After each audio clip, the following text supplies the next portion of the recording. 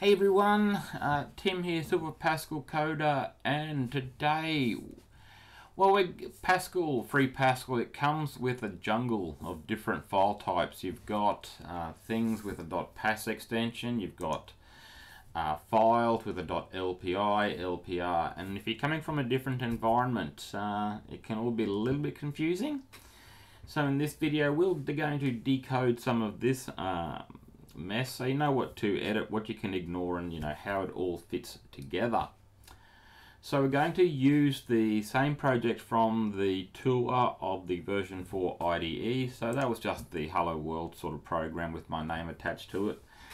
And but in the first file here is the file with a .lpr extension. So this file here is the main project file of your project, and if you've used Delphi, it's just like the file with the .dpr extension and is the entry point for your application. So it usually contains a typical program block or code block here, which initializes your forms and so on, and then it will just have a .run at the end, which your program starts running. It also makes reference to something with a .res extension here, so this will be another file that we will be looking at a little bit later, but this is a resource file here. And I guess a question for you, the user, is: have you ever, had to go in and modify this file yourself? Sometimes, I find that forms, let's say maybe auto-created, and it will just keep chucking in these lines for, .create form 2, create form 3, etc. So, rather than using the IDE to remove the files from an auto create list, you can just go through here and delete them. So do you ever modify this file directly yourself, or do you just let the Lazarus IDE look after it all for you? Now the second file type that we're going to look at here is our source code, or source files, and these ones we're probably most familiar with. Is where you write your code, but you do have two different source files here. You've got one with a .pas extension, and you can also have one with a .pp extension. So these are the source files, where you have your units, your classes, procedures, and functions, and so on. Now in Lazarus and free Pascal, both of the extensions, that's .pas and .pp, are valid to use.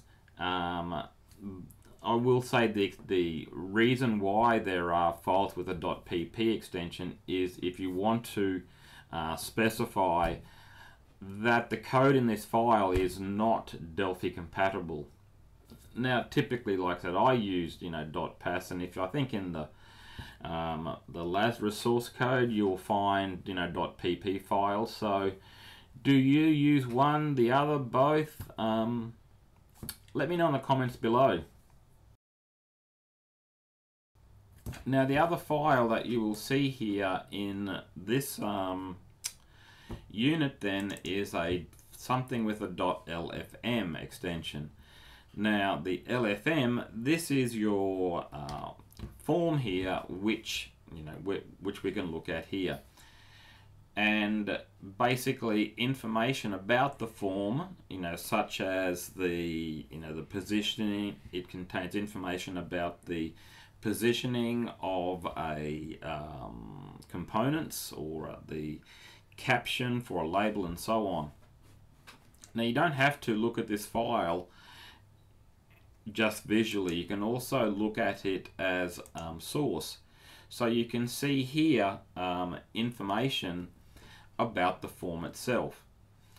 Now if you have, say, a file with a whole bunch of components on it and you're having trouble, say, with aligning controls for whatever reason, then you could look at the source file of the form and modify it, so that it does what you want it to do. So for example, now I could change the, let's say make the button, we're going to make that 50, and we're going to make it, let's say 50 high. So now when we go back into the when we go back into viewing it as a form, if we can we do this here? Let's just go, how do we get back here? Toggle bookmark, debug source, save, and we'll go back to there, hit F12, and now you can see that the button is now much larger and is slightly offset. So why, it's sometimes, it can be helpful to go into the source file of a form and change it as needed. The next file is we're going to probably have to jump. We're going to have a look at the LPI file here. To look at this file, I'm just going to go into CUDA text here. It's by the way, CUDA text is also written in Free Pascal, so you can download the source code, have a look at it, and see what you can learn from that one maybe. But this one here, it has information about the project itself.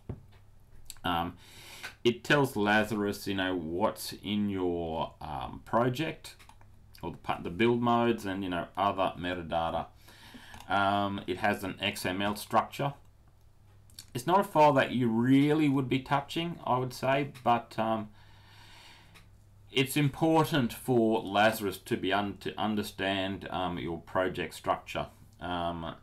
So you can maybe have a look at that, but typically, you'd only be modifying the contents of this file through the IDE. So we're going to close this one down.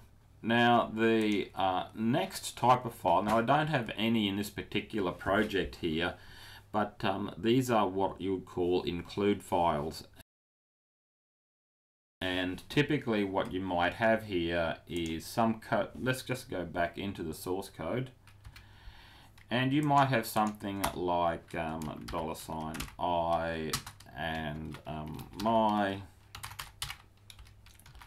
source file dot include, and you might have something like, I don't know, you might have some constants as in defined elsewhere that you want to include each time, but you don't want to have this part of the source unit for whatever reason. They can contain common code, conditional, something that you can include, conditionally include certain contents, or you want to break up a large unit into multiple pieces.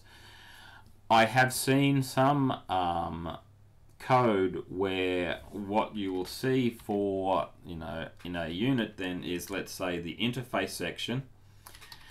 And what they will do then is to hide the entire contents of the implementation in a, let's say, a file with a .pp extension.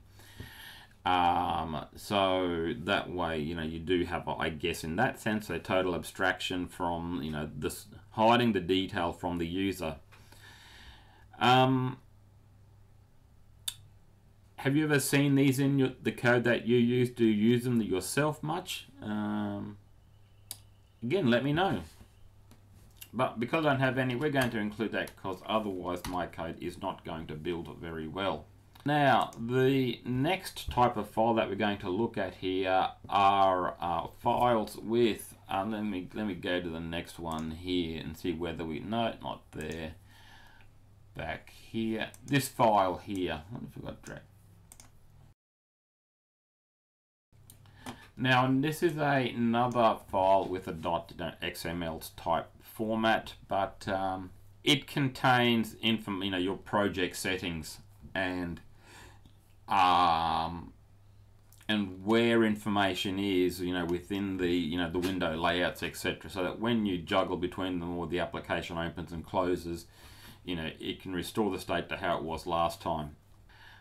Typically, I would have said that these files would not go into your source control, but we come up to that a bit later on. Now here also, because of what I've done, you'll also see now some files with a .o extension, and you can have files, do we have one here with a .ppu extension.